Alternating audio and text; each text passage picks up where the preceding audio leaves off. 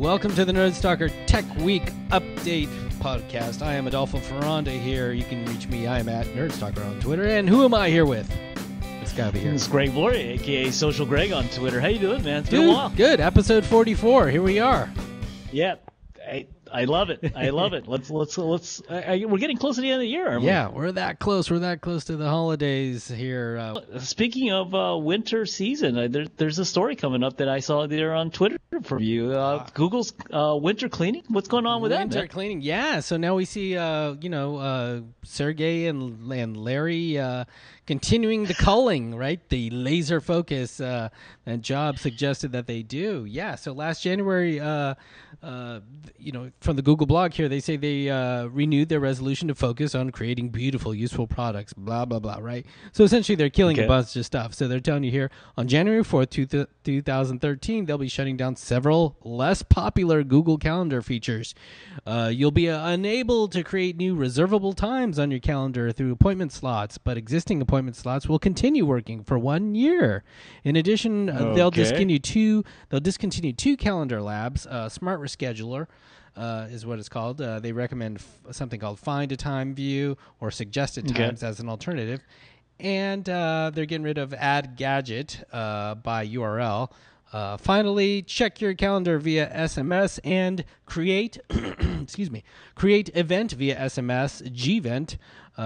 US only features will for creating and checking meetings by texting information to Google will be discontinued today, as most users prefer mobile calendar apps. Google Sync also is going to be killed. Essentially, it was designed to allow access to Gmail and calendar apps via Microsoft Exchange ActiveSync protocol.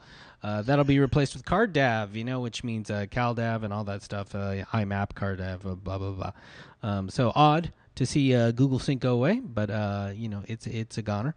And in addition to Google Sync, they're discontinuing Google Calendar Sync, which makes sense. And and they're also ending service for Sync ML, which is used by smaller, older mobile devices.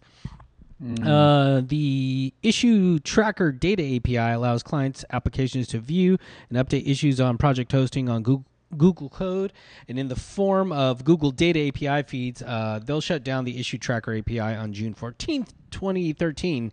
And finally, Punch. So that's Punch with the letter D, no ED, right? Punch. Yeah. Punch. Is an app that keeps loyalty punch cards on your smartphone. Say goodbye to that, suckers. On June 7th, it's a bye-bye. So that would give you redeem rewards, et cetera, with certain shops and things like that. Is essentially going to be killed. I think they acquired that at some point, and they're going to snuff it out. So.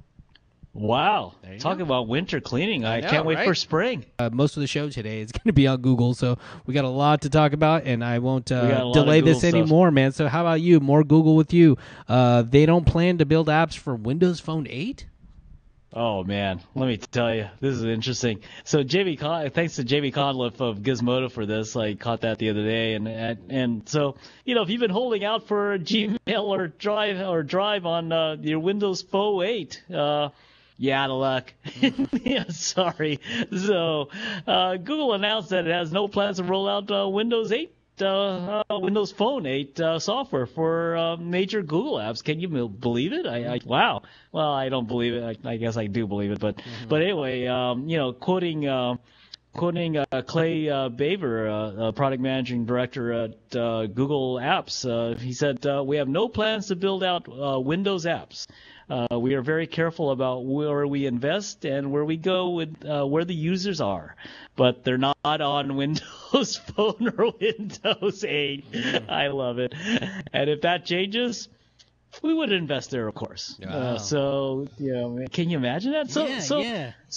So is that turf protection or reality or both? I think it's absolutely turf protection, and I think that they recognize that the only other real development company that can put up a fight for services on that scale is Microsoft. Obviously Apple's been a complete failure in the services department, cloud kind of services in comparison to Google, Google Apps, Google Services, and things like that.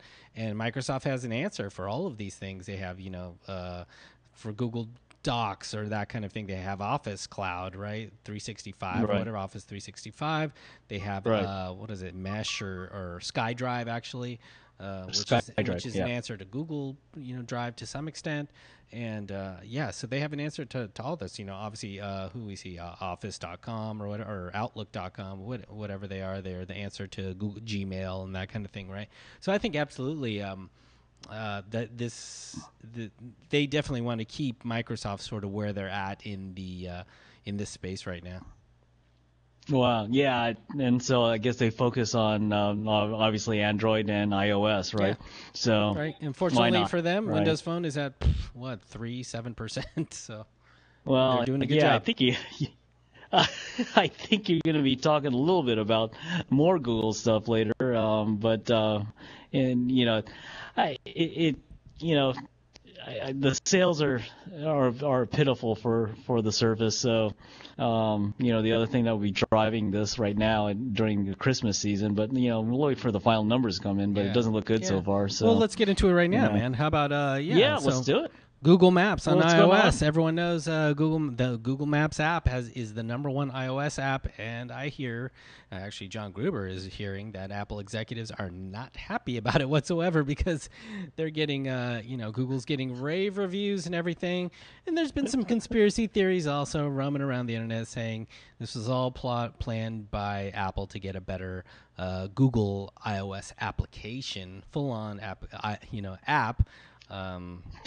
Oh, please. Which sounds crazy business to me, but, some people are saying this. I mean, it's funny how dependent they are on each other, right?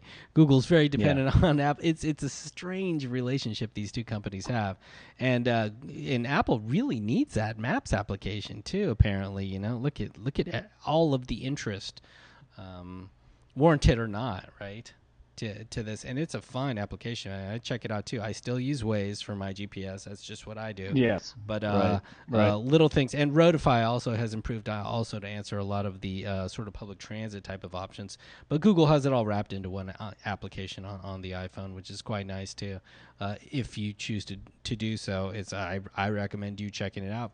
Install it. It's a free app, so why not? But hey, let's go into let's bring up Windows 8 again and the Surface. Let's talk about Surface sales. A lot of the sales numbers, Microsoft hasn't released official numbers, and they haven't said much about sales really. And so a lot of people are reading into this, and there's lots of talk, from suppliers and from retail people, etc. And there's a lot of ways you can skew these inputs, right?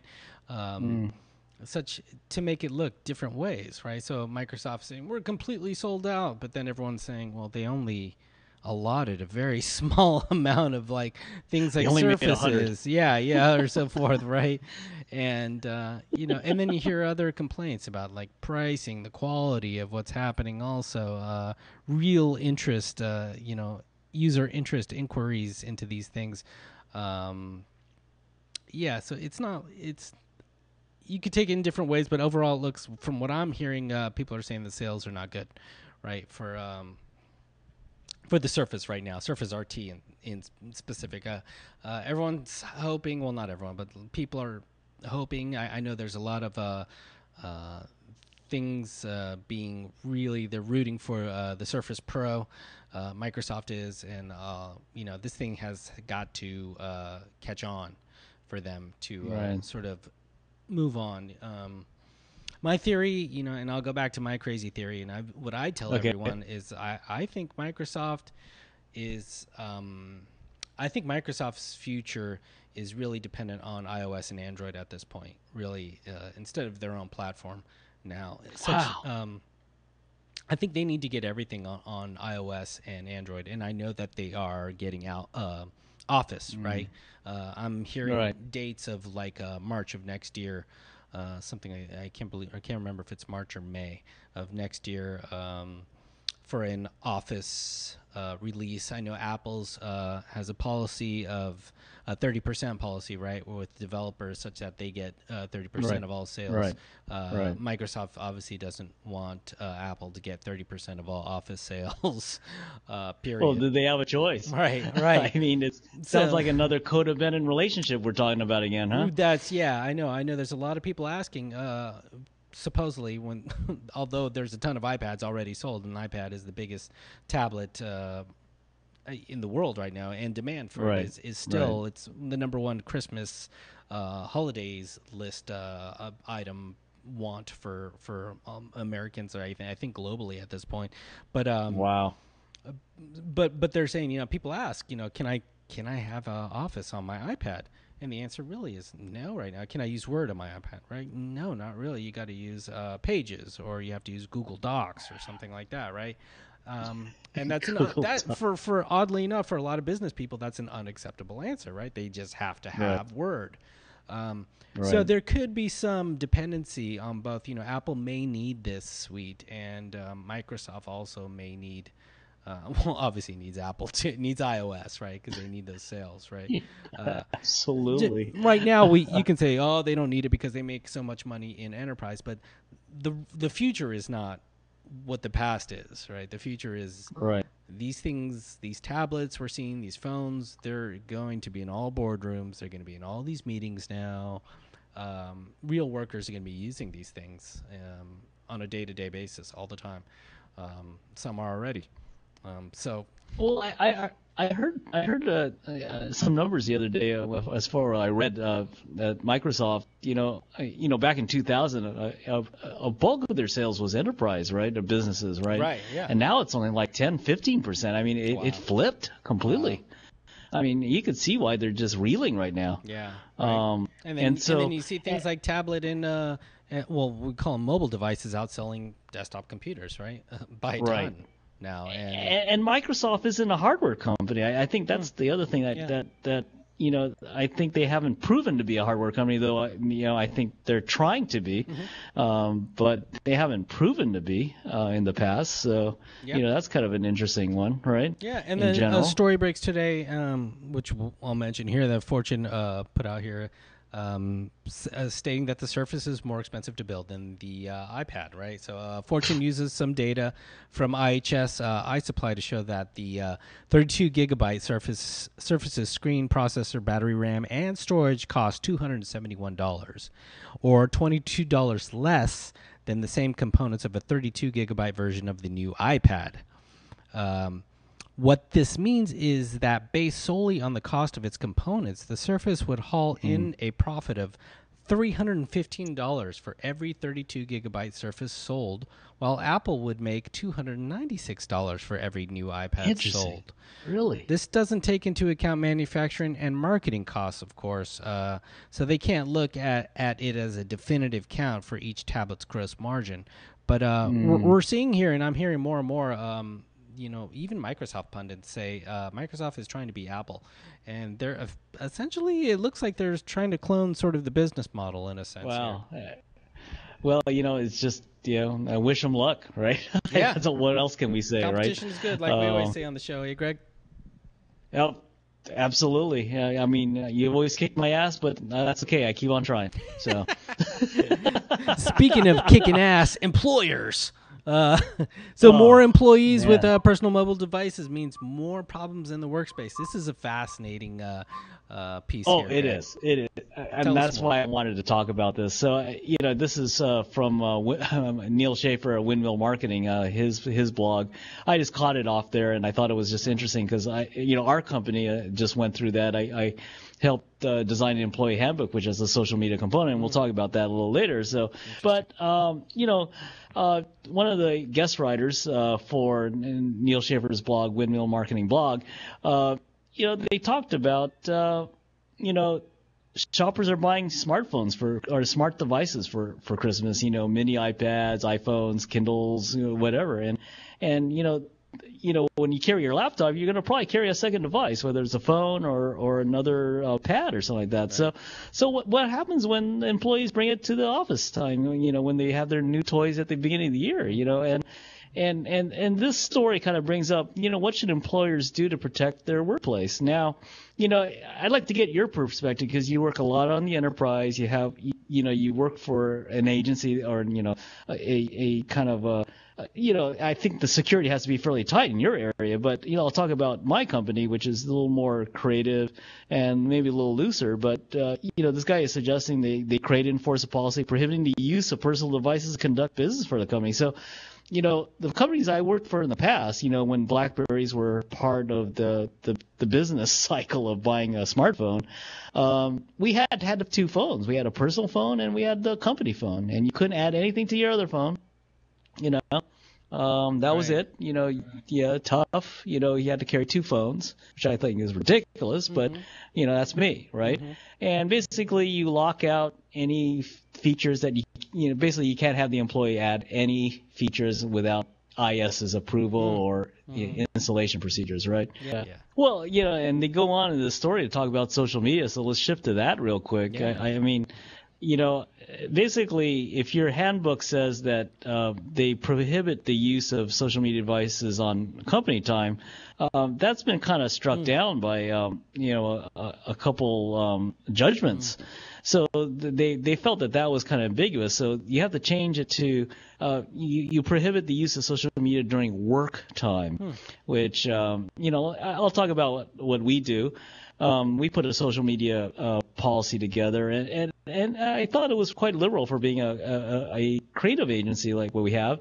We said that if you use your social media during work time, I won't say company time, work time, it subtracts from your allowed personal time. So every 4 hours, 5 hours, you're allowed 10 minutes of break, and then after 6 hours of working or minimum 4 or 5 hours of working, you're also allowed a 1 hour break, right? So we're saying, hey, go if you want to use it on your personal devices that aren't company owned, no problem, but that's you're using your personal time that we allow you to have to do that. So I thought that was quite liberal. I'm not saying that was bad or good because these are my own opinions, not that of the companies. Yes. Good man. Thank you. I had to say I had to say that also.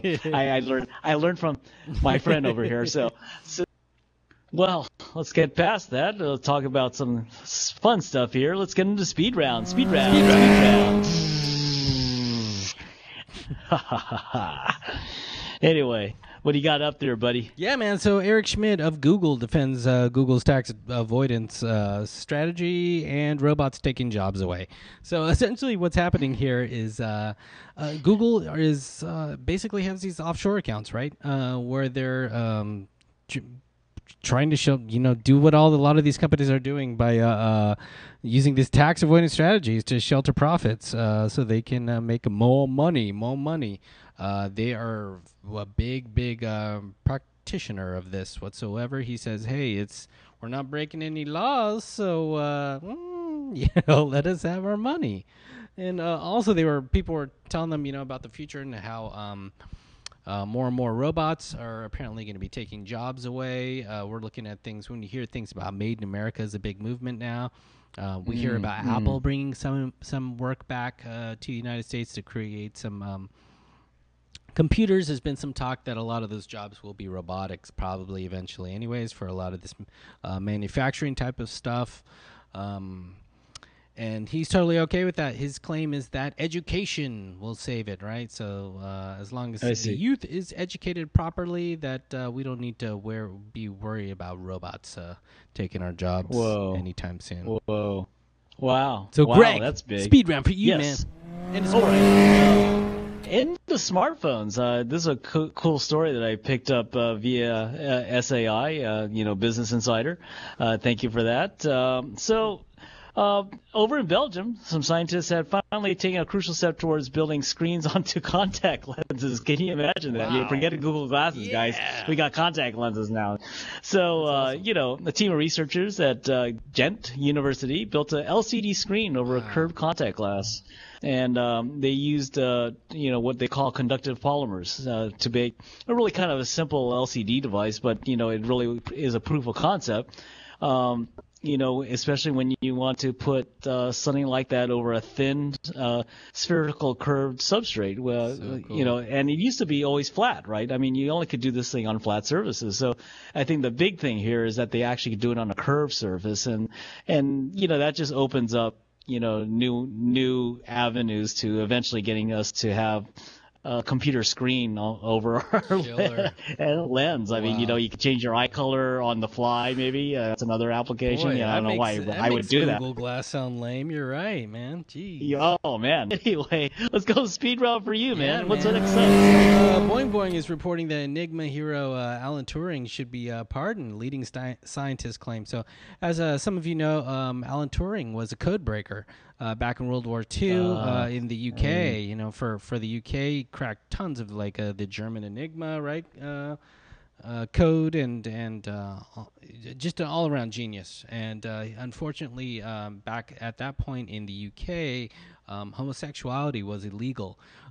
He was imprisoned, and I believe later he was in a mental hospital, and I think he might have taken his own life. I think it was just a really bad, sad story for a man who was essentially a hero in history.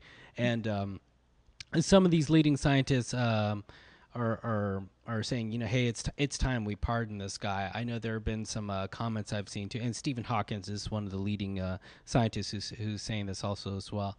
Big names that are saying this, and I know there's been some comments saying that this law should just be overturned altogether and to not even pardon the guy. So because a pardon is still sort of like he's just pardoned from what was a crime, and some of the comments are saying, let's just reverse this, whatever the law of that period, whatever, or just strike it down, nullify it, such that there was nothing ever wrong to begin with this whole thing. So a very interesting story, and there's a petition up right now for his pardoning. So if you're interested in it, go to Boing Boing and check it out.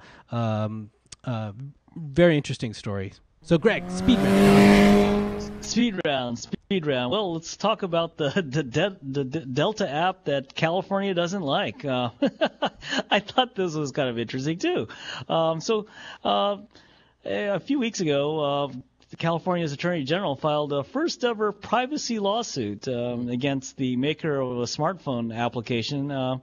Really, it's a move that could probably shape how the app industry handles personal information now. As you know, California has a privacy law that they passed recently that prohibits companies not having at least showing the privacy policy on your mobile app device if they're collecting personal information like your credit card over the app or other information. So the Attorney General of California, Kamala Harris, filed a civil lawsuit against Delta Airlines. I guess they're going to be the poster child for this one. And so even the Merck News, I think mentioned that, the action is really part of a high-profile campaign that the Attorney General's office, Harris's office, is waging to make business adopt the privacy policies and post them on their mobile apps. I think that's really what it is. Let's move on, my friend. Move on to the tips of the week. Tip tab. How are we doing there? Tip tab. Yeah, man. So my tip of the week is an iOS application, and it's actually a Mac OS X application as well called Fantastical. They recently the team at Flexibits released the famous Fantastical desktop application for the iOS device, your iPhone. It's really, really awesome. I was using a calendar app on Apple, the desktop called BusyCal, which is a great desktop calendar application as well. Right. But I started using Fantastical. It makes it super easy to add any type of events into your calendar via a little widget at the top of your screen. You just click this little icon, Fantastical calendar icon, and the great thing about it is they use something called natural language, kind of something like that. So you can type in something like coffee with Greg tomorrow at 2, and just type that sentence in, and it automatically puts in 2 p.m. Coffee, with Greg, and if I said at Starbucks on whatever, at somewhere, it would put in the location as well. And it would know tomorrow is tomorrow and put in the exact date of tomorrow. as well on the thing automatically, and then you just nice hit save and you're good to go. So very, very cool stuff. Yeah, you can obviously do this, verbally. I think there's Siri integration as well. I'm not sure. I haven't played with that bit yet.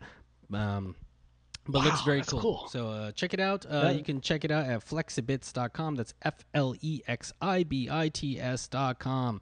It's fantastical. How about you, Greg? Wow. Your tip. Hey, well, holiday season, everyone's going to be getting some new devices, I'm sure, under the tree. So check out Digital Trends' best Android apps. I'm an Android guy, so I'll plug Android here because it's a cool show.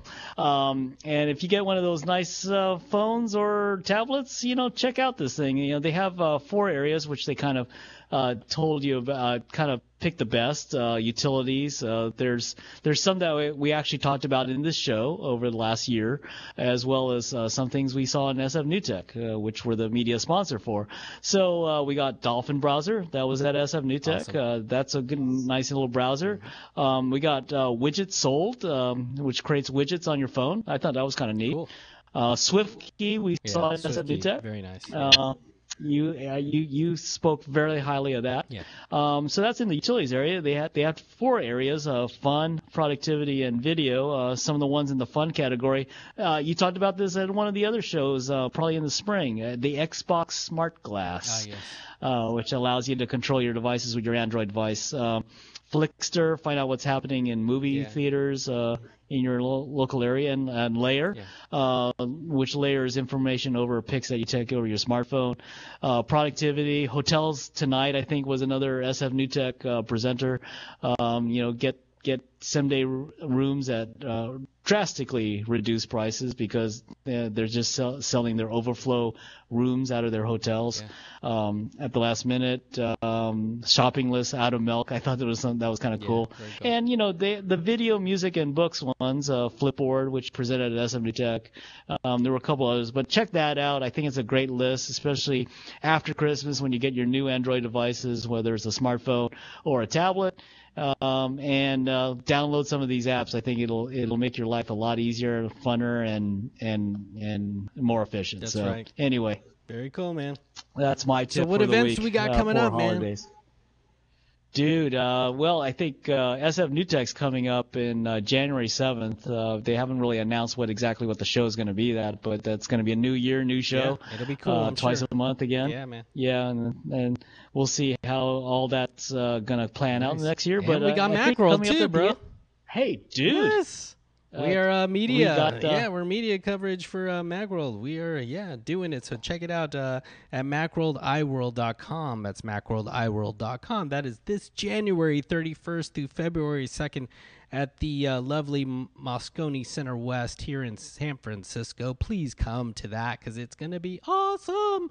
And me and Greg are going to be everywhere on that floor.